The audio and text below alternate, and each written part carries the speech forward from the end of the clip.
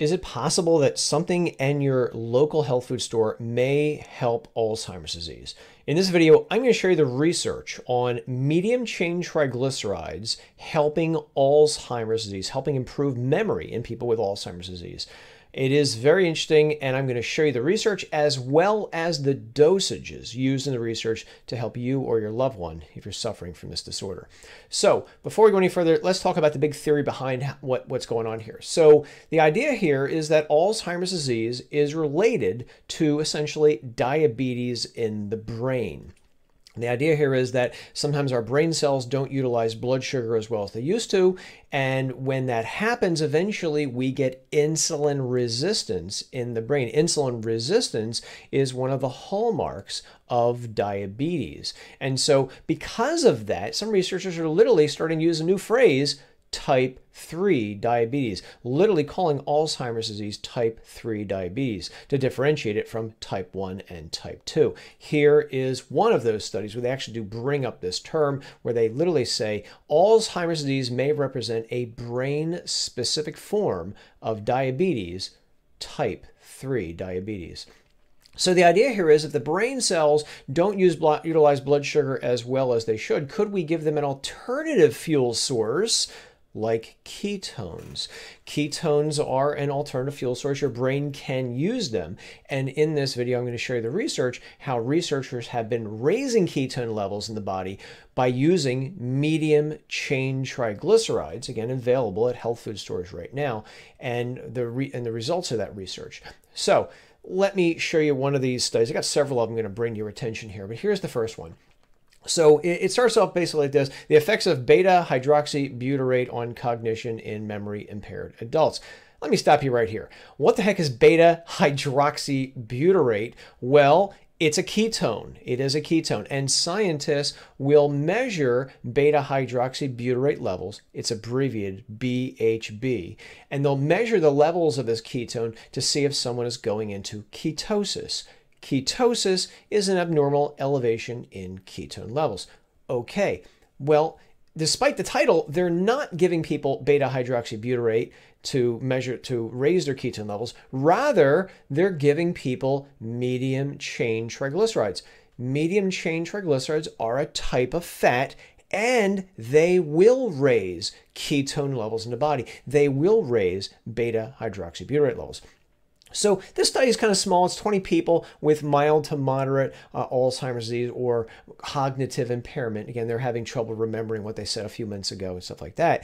And they give them either a placebo drink or a medium chain triglyceride drink. And this is actually, the drink actually was about 40 milliliters or 1.4 ounces. And they did it on 2 different days. They would give them a placebo and do before and after memory tests, or they'd give them this drink, this medium chain triglyceride drink, and again do before and after memory test to see what happened.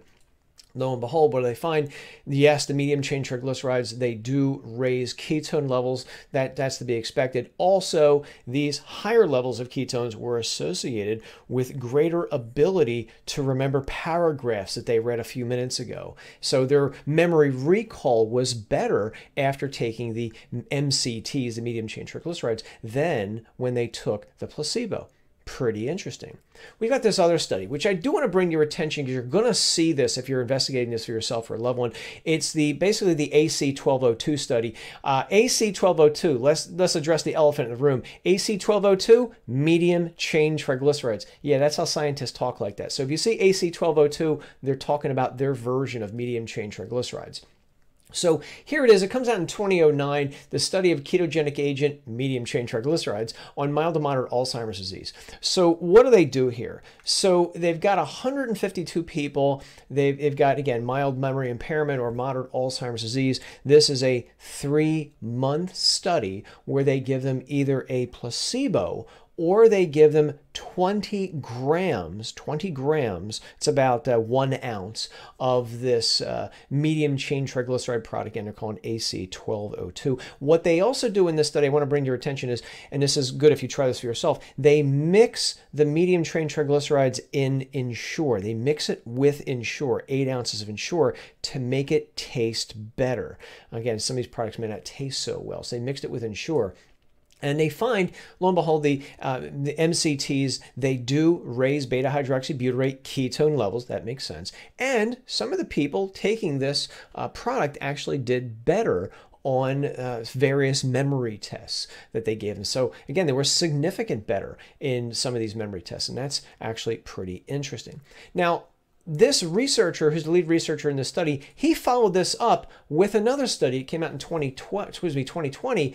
Now they're calling it AC1204. AC1204, remember the original study was AC1202? They're calling it 1204 now. Why? This is said to be a better tasting version of medium chain triglycerides. Remember in the first study, they were mixing it with Ensure to make it taste better. Now they're saying this is a better tasting version. Okay. So I do like this because it is a 26-week long study. It's a half a year long, it's 6 months long, and it's a bigger study. Over 400 people are given either a placebo or this better tasting version of MCT oil for 6 months. They're giving them 40 grams in this study of this better tasting product. And what do they find? Didn't work. This AC1204 version of medium chain triglycerides did not improve memory, recall, verbal memory, etc. in people versus the placebo. Why? So when I read the study, I find out that this newer, better tasting version had fewer medium chain triglycerides than the original version, and that may be why you're seeing no difference here. It would be very interesting if these researchers would redo this with the original AC1202 medium chain triglycerides, just mix it in Ensure and roll with it and see what happens. That is something that I would like to see because this is a great study. I like the fact it's 6 months long and it's got over 400 people. Let's redo this and see if you get a different result. But that's not the only study that I got for you here. Here we've got this investigation. Again, medium chain triglycerides improving. They're saying right in the title here, it improves cognition in people with Alzheimer's disease. And they actually had a gene for Alzheimer's disease in this investigation. So here they get 53 people. They're given 17.3 grams of medium chain triglycerides. Why they didn't just round it up to 20 grams, I have no idea. Or they give them a placebo. So they took the medium chain triglycerides for 30 days, or they gave them a placebo for 30 days to see what happens. And good news, the medium chain triglycerides have what they say positive effects on cognitive ability in these people with mild to moderate Alzheimer's disease. So that's good news. Another investigation comes out, the effects of this medium chain triglyceride ketogenic formula. This is actually a proprietary formula on people with mild to moderate.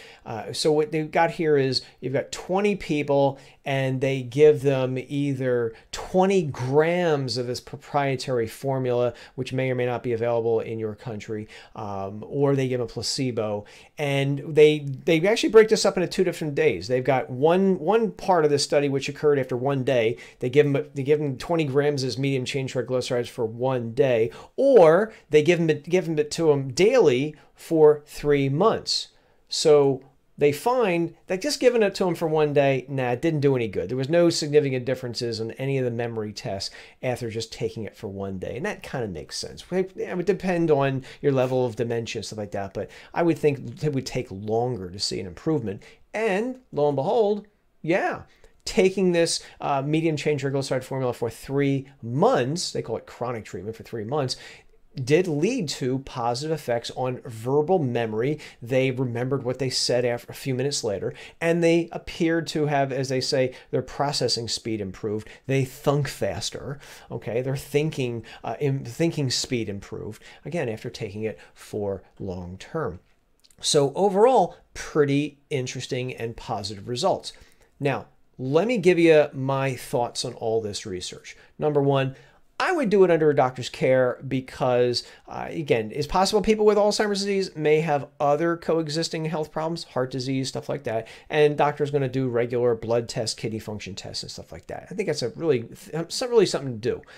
The other thing to remember is medium chain triglycerides have lots of saturated fat. Some of them are like 70% of your daily value for saturated fat. And again, that's another reason I would suggest doing it under a doctor's care. Let's see if it's raising your cholesterol levels, your bad cholesterol levels, and weigh that against the potential benefits that someone might get from taking these products. Again, I'm going to link to some quality made medium chain triglycerides in the description so you could check them out for yourself, and even just go and get them at your local health food store if you like.